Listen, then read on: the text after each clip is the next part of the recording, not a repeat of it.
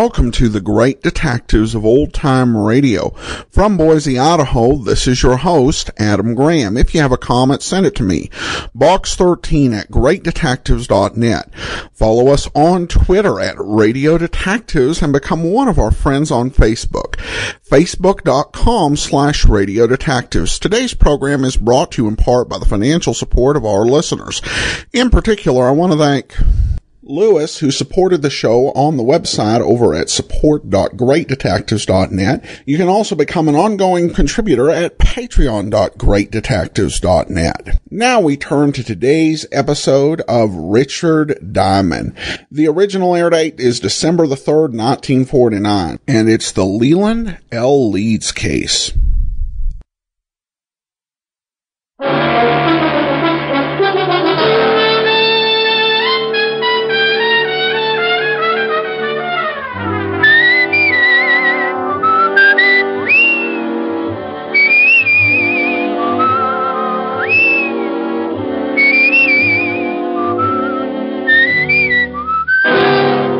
Dick Powell as Richard Diamond, private detective.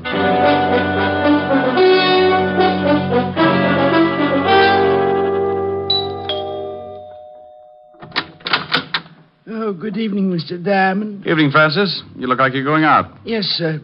Miss Asher wants me to go down to the delicatessen for some cold cuts. Oh, where is Miss Asher? In the study, sir. Well, I'll see you later, Francis. Why don't you bring back some roll mop? Roll mop, sir? Herring with the bends. Very toothy. Yes, sir. Ollie, oxen free. Rick. Hi. Hi. Well, get the silk thing there. Lounging pajamas. Yeah. I guess we're going to stay in, huh? Uh-huh. I just sent Francis out for some food. I met him at the door. Look, I've got to do a few things in the kitchen. Why don't you stretch out on the couch and take it easy until dinner's ready? Okay, I'm pretty tired. Might rock out. No, a little sleep might do you some good. Here, read a magazine if you want to stay awake. Oh, swell. Gory detective. Who sends you these things? The Corpse of the Month? Pretty bad. I won't be long. Okay. Oh, no. The case of the bloody... Oh... It was going on 11 o'clock, and the fog encircled the old house like a thin, wet blanket. Oh, swell. The figure of a man crept stealthily across the gravel of the garden path. These riders really dream it up. Mr. Diamond? What? How did you get in here? I followed you from your office. Shh. You left the door unlocked when you came in. Well, now, look. I know I shouldn't have come into someone else's house, but this is a matter of life and death. Hey, stop pulling down the blinds. I don't want anyone to see us talking. Well, you're on the 8th floor. Who's chasing you? A herd of monkeys? Please, you must listen. Now, look, if you got troubles, come to my office in the morning. Tomorrow morning may be too late. I'm supposed to die tonight. Try breathing. You expand your chest, take a lung full of air. No, Yes, it does wonders. Keeps you around for days. You better get out of here. Please, Mr. Diamond, don't give me away. Please. Yeah, baby. Wait a minute. Duck under the desk. Oh, bless you, Mr. Diamond. Rick, I thought I heard you talking to someone. Talking? Oh, no. Must have been reading out loud. This is swell literature. The case of the grisly ghost. Oh. I like to keep up on the exploits of a private detective. You don't tell me anything about your cases. I'm modest. Hey, you got your coat on. Where are you going? Oh, Francis just called. He's had a flat tire. I'm going to pick him up in the other car. Don't you want me to do it? Oh, I'm not going to let you out of this house. I'll be right back. Okay. Read The Grizzly Ghost. It's not bad. Bye, baby. Bye. Okay, Spider-Man, you can come out now. Oh, thank you. Now, what the devil's going on? I told you my life's in danger. I need help. Tell me about it. I haven't time now. Come to this address in about an hour. My name's Leeds. Leland L. Leeds. Oh, for Pete's sake. I must get back before they miss me. I don't want them to know I got out. Say I called you and told you to come over. Here's the address on this card. Please don't fail me, Mr. Diamond. Now, wait a minute. My fee's $100 a day and expenses. Of course. I'll have a check for you. Goodbye.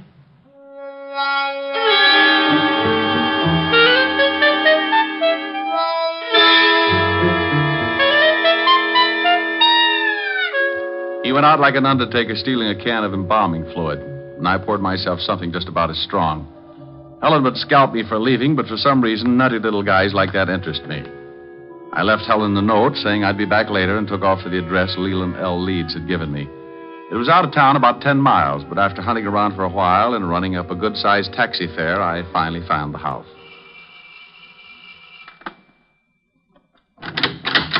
Yes? Yes. I got a call from a Mr. Leeds at this address. He asked me to come over. My brother? I don't know. Well, it couldn't have been. He's very sick. He's upstairs sleeping. Well, he was just coasting off to Dreamland when he called me. I think you'd better let me in. Oh, a detective. All right. Just what did my brother tell you, Mr. Diamond. He said his life was in danger. I'm Nina Leeds. I think you'd better come into the living room, Mr. Diamond. Dr. Miller can explain things better than I can. Sure. Roger? This is Mr. Diamond. He's a detective. Oh? Lee just called him. This is Dr. Miller, Mr. Diamond. Hello, Doctor. How do you do? You from the police? No, private stuff. Oh, I see. Now, Mr. Diamond, I'm afraid you made a trip for nothing. Well, here are the drinks. George, this is Mr. Diamond. He's a private detective. What? Mr. Diamond, this is George Brodeen. How are you? Well, fine, thank you. Anything wrong? I don't know. Lee phoned Mr. Diamond and told him he was in danger. How did you know that, Doctor? I told Miss Leeds what he said, but not you. I'm Mr. Leeds' doctor. He's having a nervous breakdown and suffers from an extreme persecution complex. If he called a detective, I'm sure he must have said something like that. That's quite correct, Mr. Diamond. What do you do, Mr. Brodeen? Why, I'm with the New York Museum. I'm a friend of the family. I've been watching Lee break up for the past month. May I talk to your brother, Miss Leeds? I don't think you can. I gave him a very strong sedative. Let me get you a drink, Mr. Diamond. When Lee wakes up, you can talk to him. Sure.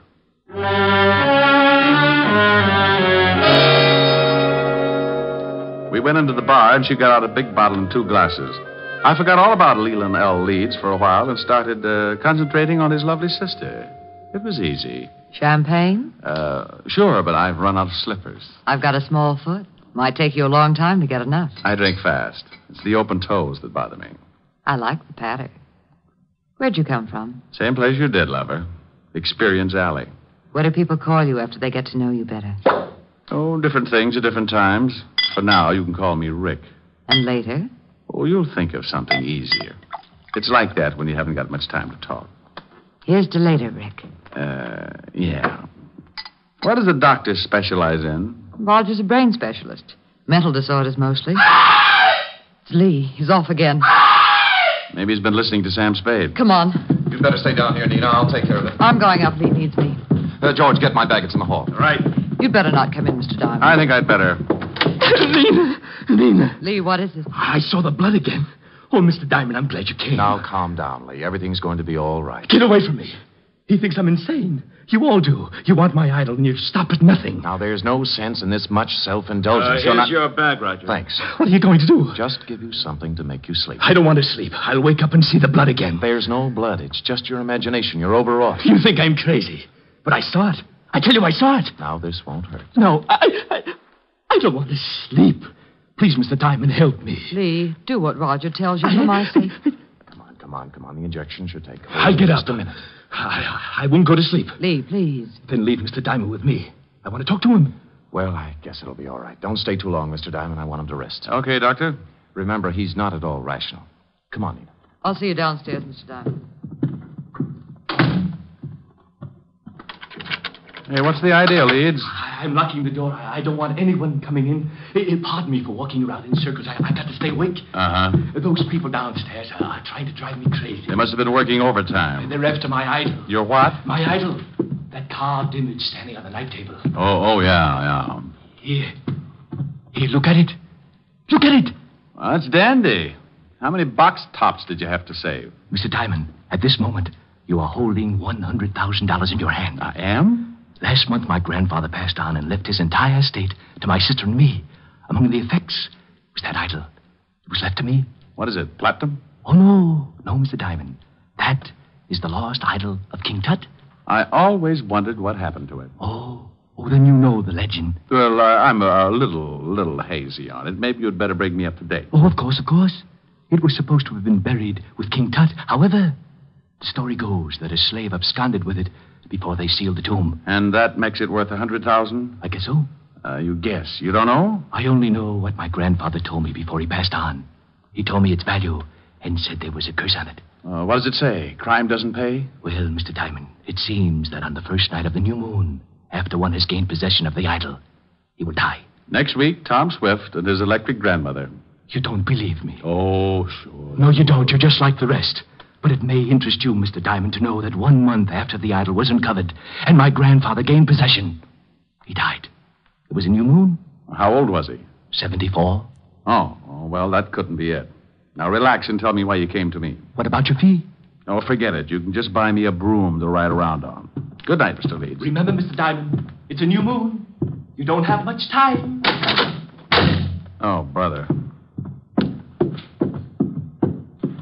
Did you talk to her, Mr. Diamond? You might call it that. Now do you understand? Your point's well taken, Doctor.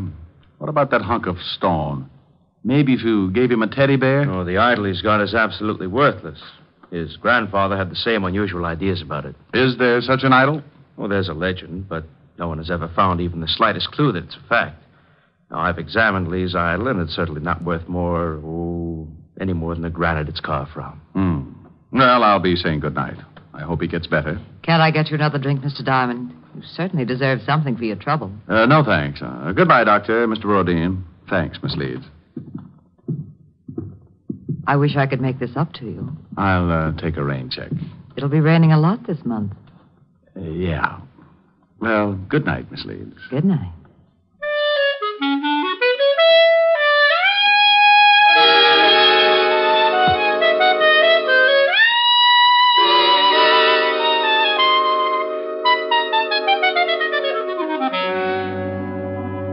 I went out and got a cab.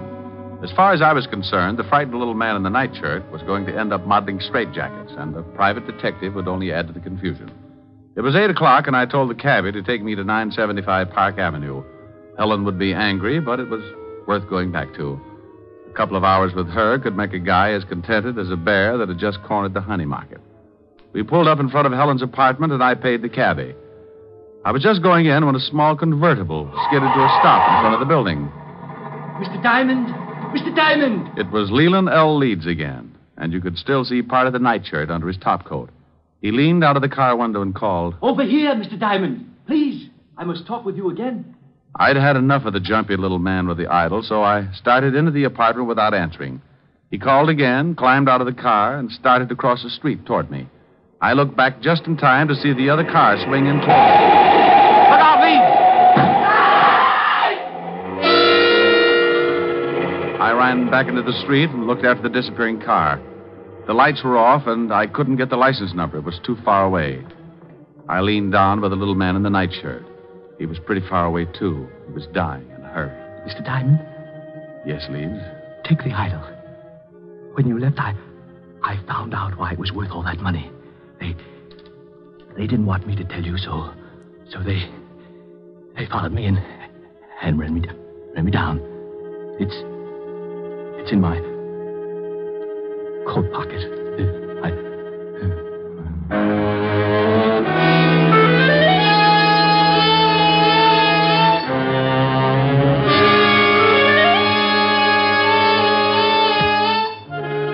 He died lying on his back in the street. Several people were coming out of the building, so I reached into his pocket and pulled out a chamois bag. I guess the idol was inside, so I put it in my coat and went in to call the police. Oh, Mr. Diamond, Miss Asher's been worried. Hello, Francis. Tell her I'm back and let me use the phone. Certainly, sir. She's upstairs. Is something wrong, sir? You look worried. The man got hit by a car. I've got to call the police. Oh, my goodness. Is he hurt badly? Bad enough to get buried. Oh, my goodness. Homicide, Sergeant Otis. Otis, let me talk to the lieutenant. Is this Diamond? No, it's the Beaver boys. Now put the lieutenant on the phone. And what do you do with all those tired jokes? You can't keep using them. I give them away to idiots. Want to start a collection? Oh.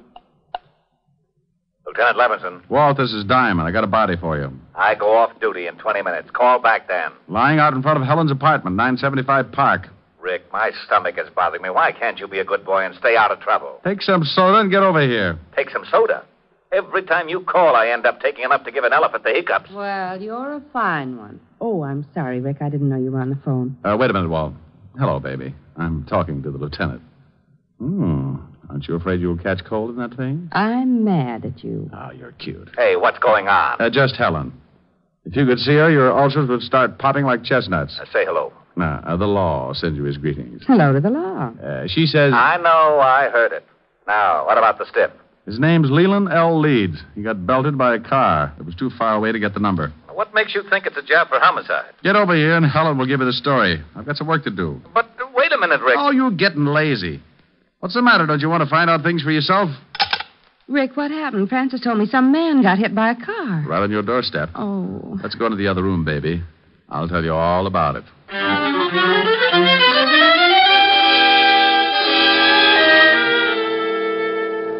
We went into the warm study, and Helen poured me a tall drink. I briefed her on what had happened earlier in the evening, and she sat down next to me. There's something about red hair that does things to me. It smelled fresh and clean, and with her that close, I could have been sitting in the middle of the Arctic and still kept my temperature above 102. Rick, do you have to go back out there? Well, somebody's got to tell his sister, and in a way, I feel a little responsible. Are you going to give her the idol? The idol. The thing you took from poor Mr. Leeds' coat. You could at least show me what I'm playing second fiddle to. Oh, that's right. Yeah, I nearly forgot about it. Oh, here it is in this chamois bag. Oh, what an ugly little thing. And that's supposed to be worth all that money? Well, that was what Leeds, Hey, something's missing. Yeah, one of the eyes. Must have come loose when the car hit him. Probably in the bag. Yeah, there it is. Rick! Yeah. It was painted over. You'd never guess it unless you pried it loose. It's as big as a marble. Is it real? Well, you've got enough of them around, you tell me. It is. Rick, I think it's a pigeon blood. Why, it's worth a fortune. What are you doing? I'm scratching the other one. Well, Mr. Leeds wasn't so squirrely after all. This is ridiculous. You only read about things like this. 2 pigeon blood rubies.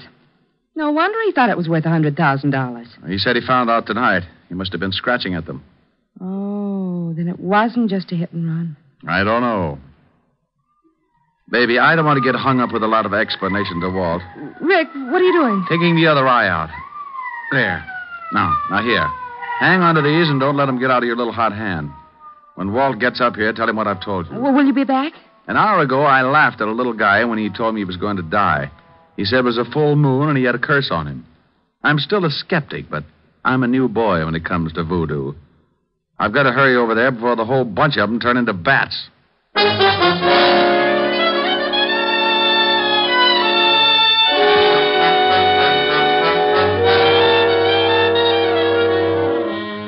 I went down in the service elevator and out on the street. The wagon was driving off with Leeds, and Walt and Otis were going into the building when I slipped up to the convertible and got in. Leeds had left the keys in the ignition like I figured, so I took off and headed across town. 20 minutes later, on a lonely stretch of road, I started counting suspects. All 3 of them could be in on it. Dr. Miller, who said Leeds was insane. George Brodeen, a man from the museum who said the idol was worthless. And that lovely sister. I didn't notice the car pulling up behind me until it was too late. It was doing a good 70, and as it swung around to pass me, the guy at the wheel cut in sharp and hit me broadside. Hey, look out!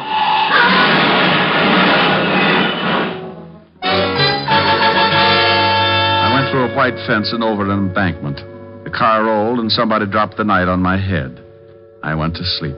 I don't know how long it was before I started coming around, but when I tried to shake myself back, it was like pulling my head out of a barrel of molasses. It stuck to my eyes and plugged up my ears. I tried to claw the stickiness away, but my hands were like 2 baseballs. I moved my shoulders and felt the stiffness in my back. It spread out to my hands and down to my feet. I opened my mouth and took in a lot of air. I finally made it.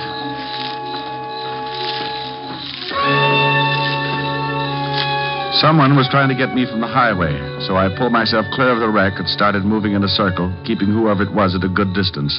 I was too pushed around to put up a fight, so I made it back to the highway and walked along until I found a little gas station on the road. The joint ain't open. And then your lock's busted. No, it ain't. Then I floated through the wall. Where's your phone? It ain't for public use. Try isn't. Okay, wise guy. The joint isn't open. The phone isn't for public use, and you isn't so big you can't get tossed out on your face. And you isn't so wealthy, $5 won't make a difference. Oh. Why didn't you say so? Phone's on the wall. Thanks. You know the Leeds family? Yeah, they get gas here sometimes. Hello. Evergreen 34369, operator. How far is the house from here? I'm a little turned around. About a half a mile. Hello, Francis? Is Lieutenant Levinson still there? No? Well, just tell him to get out to 19319 Jackson Heights Boulevard. I've got a killer for him. Yeah, oh my goodness. Now hurry it up. You a cop? Shamus. What do you take for the use of your car for an hour? My wife would kill me. I'll drive you wherever you want to go.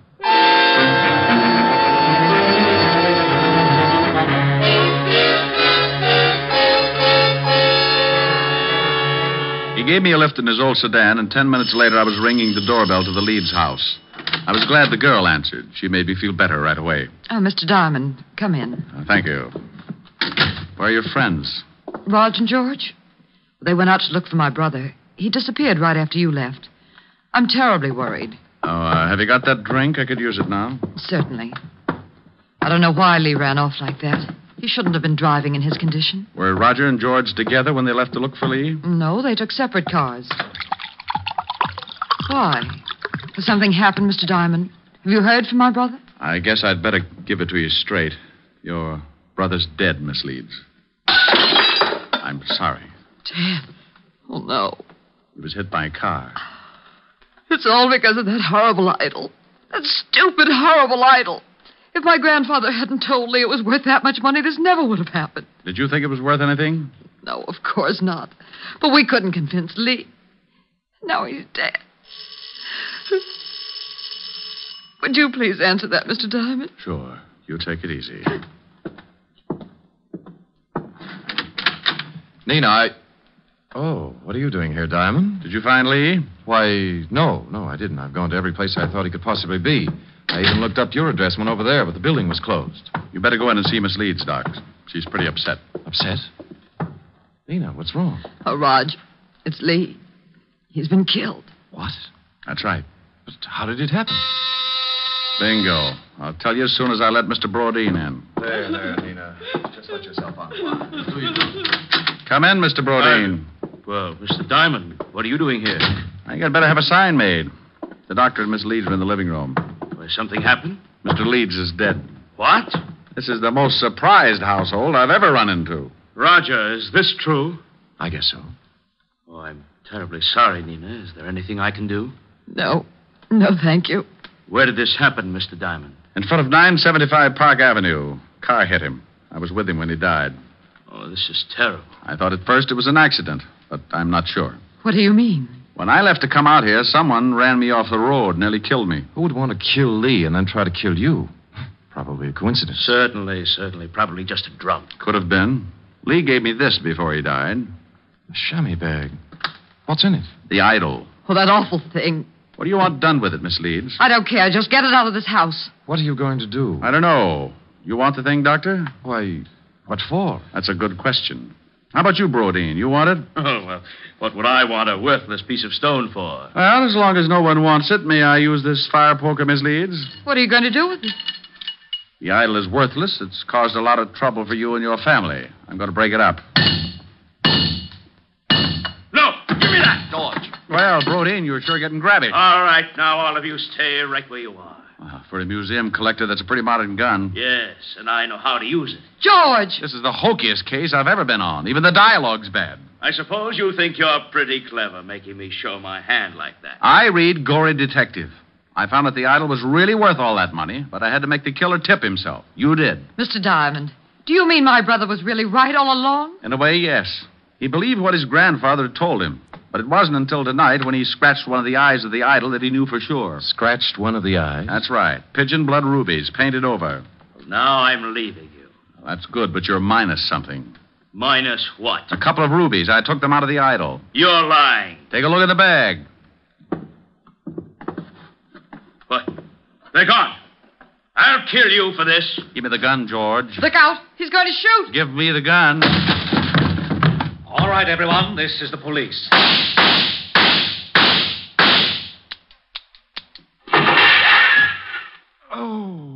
You killed Mr. Diamond! He shot Diamond, all right, Lieutenant. Put the bracelets on him, Otis. Sure. Come here, you.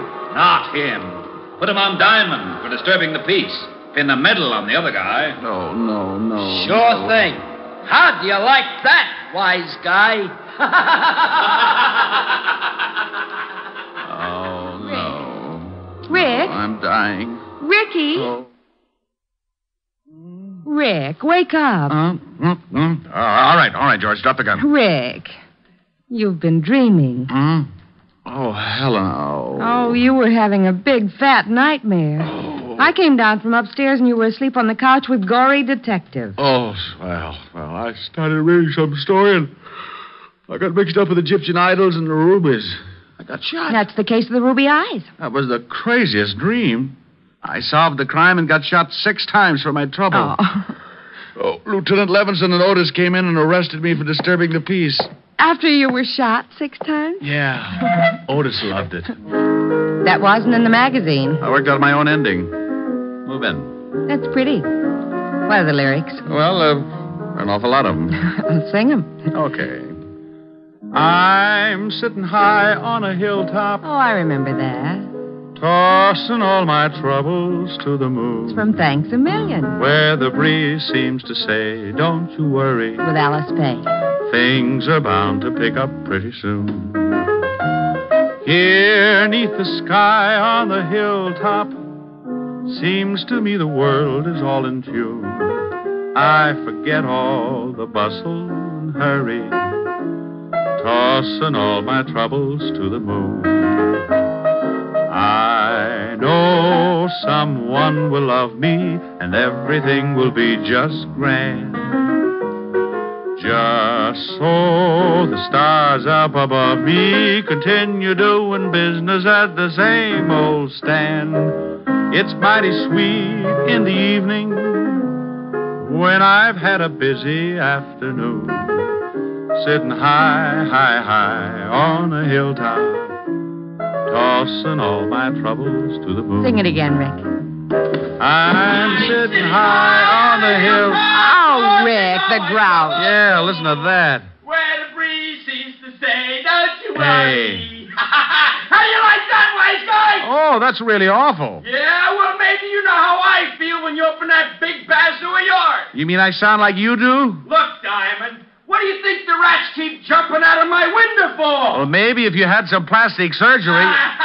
And your crummy jokes are as bad as your crummy singing. So please, save the world from a horrible fate and cut your throat or something. Oh, yeah? Well, let me tell you, old boy. I'm sitting high on a hilltop, tossing all my troubles. Hey, you! Shut up! We want to hear Diamond. Yeah, shut your big bazoo. Yeah, shut up! What's that? You heard it. We want to hear Mr. Diamond. No. Rick. Yeah, my dear public.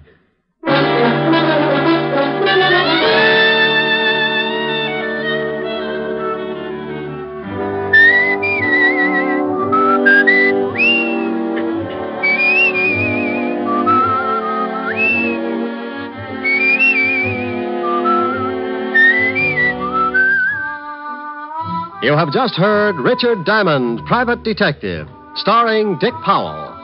Helen was played by Virginia Gregg, Lieutenant Levinson by Ed Begley.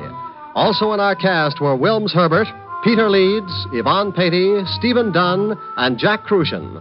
Music was under the direction of Frank Worth. Richard Diamond is written and directed by Blake Edwards. Portions were transcribed. Dick Powell soon will be seen in the screen version of the best-selling novel, Mrs. Mike.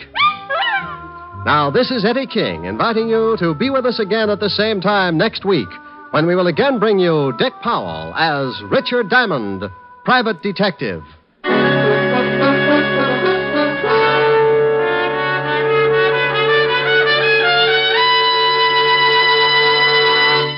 What's on NBC tomorrow? Detective story fans will want to hear Madeline Carroll and Basil Rathbone in the detective melodrama The Amazing Dr. Clitterhouse, tomorrow on Theater Guild on the Air. And for more detecting, listen tomorrow for The Adventures of Sam Spade. He'll present his most humorous caper of the season. Yes, you'll enjoy both Theater Guild and Sam Spade tomorrow on NBC.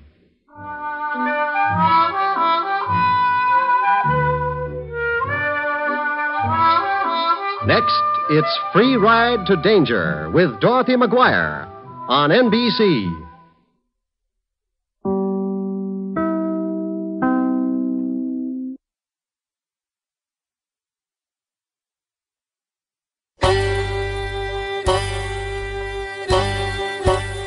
Hi, this is Andrew from OTRWesterns.com. I wanted to invite you to come take a look at our site where we put out podcasts of old-time radio westerns.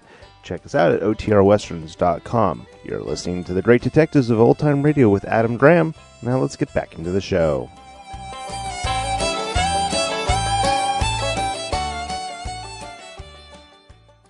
Welcome back. This is a case where it didn't really matter much that what happened turned out to be a dream, because the cases really don't have a whole lot of consequence for Diamond anyway, usually. And it also got him to the requested end sooner. Though in one way, the idea that Richard Diamond stumbles into a fictional detective story doesn't necessarily come off as a brilliant, because he's a fictional detective stumbling into a fictional detective story, and no one is really able to tell the difference or even get a hint that this is a dream, because this is the sort of thing he does every week anyway. Also, a nice little back and forth with the singing critic at the end. All right, well, now to listener comments and feedback. And we have a comment from Roger regarding the $50,000 diamond heist. Roger writes, "This was a great one, well written, and nobody does gumshoes like Dick Powell. Thank you and keep up the awesome work." Well, thanks so much, Roger. Appreciate that comment on Facebook. And that'll do it for today. Join us back here tomorrow for Boston Blackie, and next Wednesday another episode of Richard Diamond. In the meantime, send your comments to box13 at greatdetectives.net. Follow us on Twitter at Radio Detectives, and